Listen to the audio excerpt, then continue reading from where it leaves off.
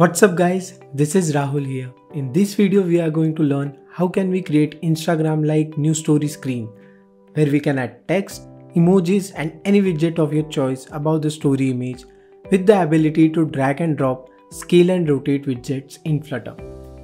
So let's get started.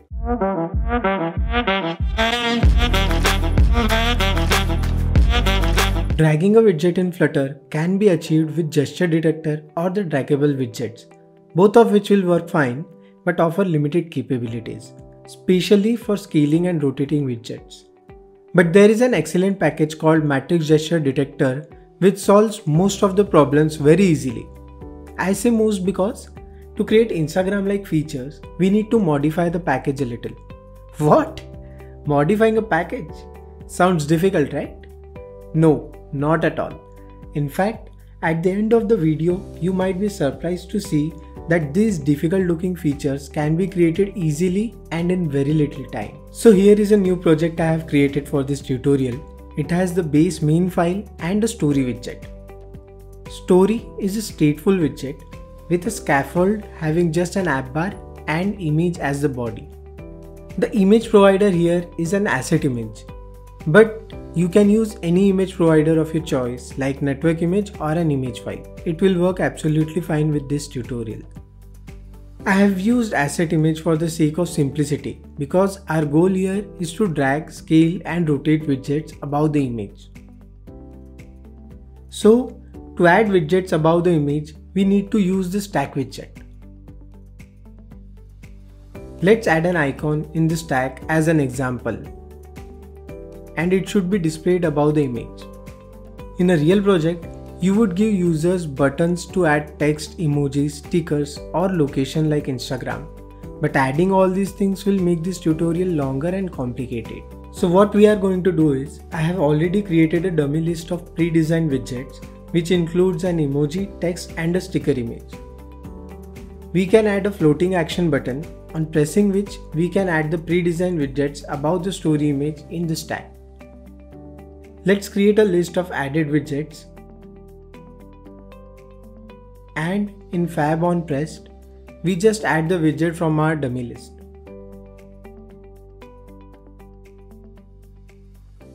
In our stack, we add a for loop which will build all the widgets. Let's hot restart and try.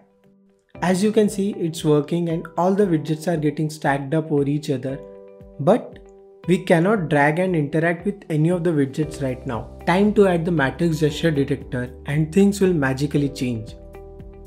This is the package and we can actually use the example from the publisher of the package, which just works out of the box. First, let's add the package in the pubsec file and save it. Now, create a new file which will hold the matrix gesture detector widget. Let's call it overlaid widget. And let's copy the whole code from the example and paste it here. First, let's rename this stateless widget to overlaid widget. Now, let's strip this code to the bare minimum so it will be easier to understand. So this is the code and any widget passed under the fitted box can now be transformed. But first, let's try to understand what's happening here. A change notifier or a value notifier has been defined with an identity matrix as default value, and whenever the matrix gesture detector receives an update in the onMatrixUpdate function, the notifier's value is updated. Next, an animated builder has been used which takes the notifier's value as the listenable animation. So whenever there is an update to the notifier's value, it updates the state. Then we have the transform widget which takes the 4D matrix and transforms the widget. And at last we have the fitted box which enforces the child to scale to itself. So guys, if you are not much experienced in Flutter or haven't used the 4D matrix or animated builder before, this might look overwhelming, but you don't need to worry. You can just copy and start using this code and then you can read more and learn about these widgets later. Now what we need to do is to pass our widgets which we have added above the story image as a child of the fitted box. So let's add the child widget parameter to the constructor first. Also, we need to rename child here to maybe child widget so they wouldn't interfere with each other. Let's replace the icon with child widget. And it is also required to align the fitted box to center. And finally, let's wrap the widgets overlaid above the stack with the newly created widget. That's it. Let's hot restart. Now add a widget and let's see if it is working or not. As you can see, you can now drag the widget to anywhere on the story. You can also zoom and rotate it. So yeah, it's working. Let's add some more widgets, and as you can see, it is working for multiple widgets as well. Moving on, as we can now add and drag widgets, we also want to drop them to a delete button.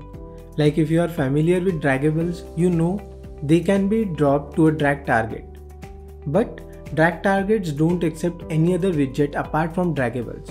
And unfortunately, the matrix gesture detector will not work under a draggable or any widget like gesture detector, which can also be used to drag widgets. So we need to create our custom implementation. First, let's add a delete button to the stack and position it at the bottom center. The delete button will be visible when you hot reload.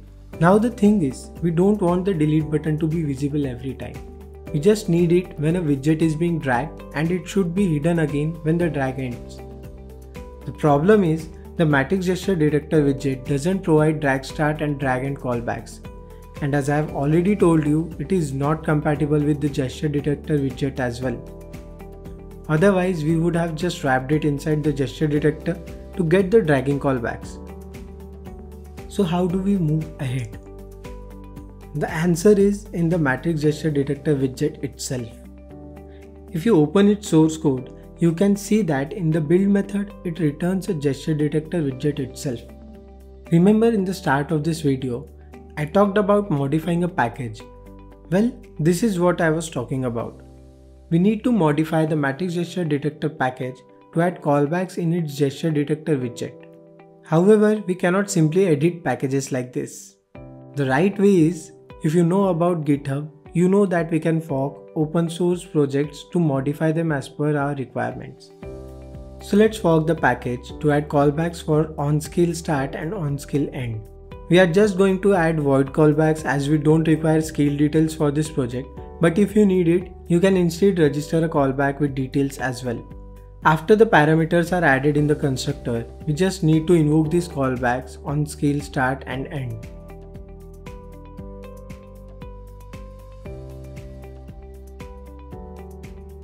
I have also added onScale start callback inside onScale update because when there are multi-touch events, onScale end could be called more than once. So to be on the safer side, we call onScale start from onScale update as well. That's it. All we need to do now is to save the changes, get the URL, and use our own version of the package in the pubsec file. Also, if you don't want to fork the package yourself, you can use the version forked by me. The URL is in the description.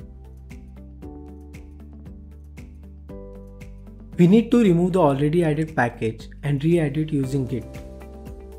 Let's save it, and now you can see our callbacks are added in the package. So the hardest parts of this tutorial are already behind us. Let's quickly fix these errors by registering the callbacks. Let's add the onDrag start and onDrag end callbacks to the overlaid widget, which will pass the callbacks received from the matrix gesture detector to our story widget. In the story widget, let's add a flag called showDeleteButton, and in the stack, add an if condition to show the delete button only when the flag is true. Also, we need to update the value of showDeleteButton in the onDrag start and onDrag end callbacks we have added in the overlaid widget. All set, just hot restart the app, and now we can see that the delete button only appears when we start dragging and is hidden when the dragging ends.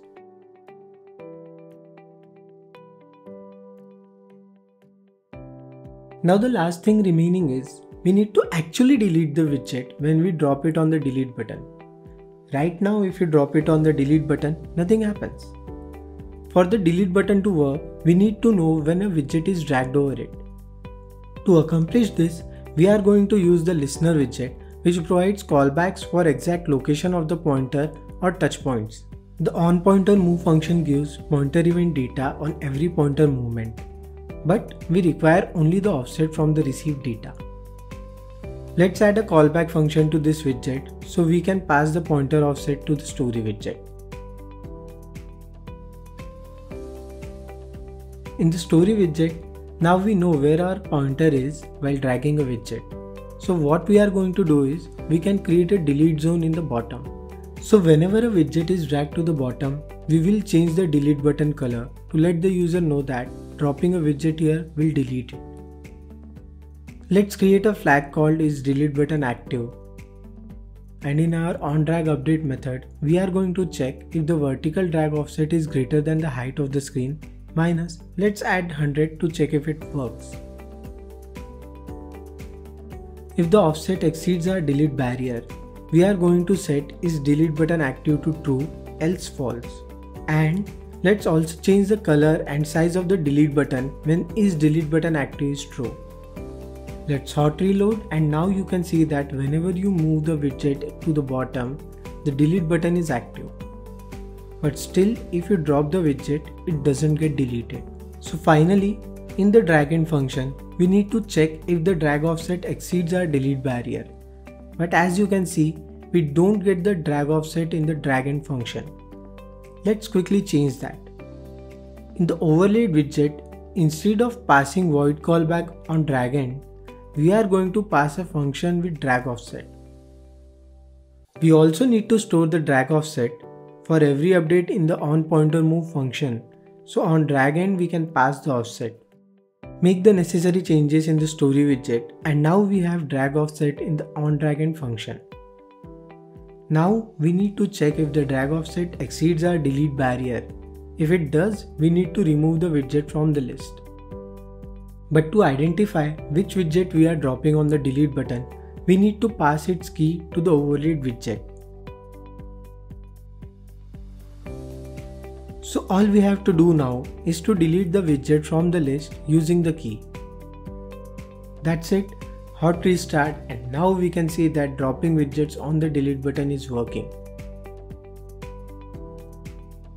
Thanks for watching guys. If you liked our effort, please like, share and subscribe to the channel.